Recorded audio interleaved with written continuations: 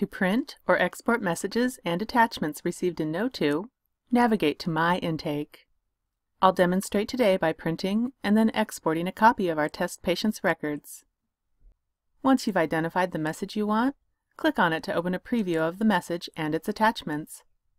To print, select either Print with Kno2 or Print with Kno2 Desktop, depending on which application you've installed.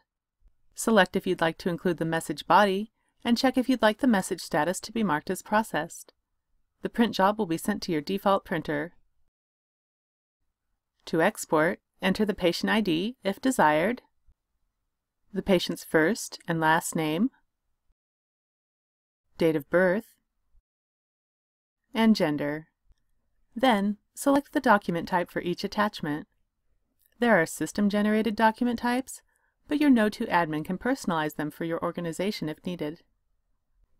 You may choose to save the information you've specified, in case you need to leave while you're working on a message.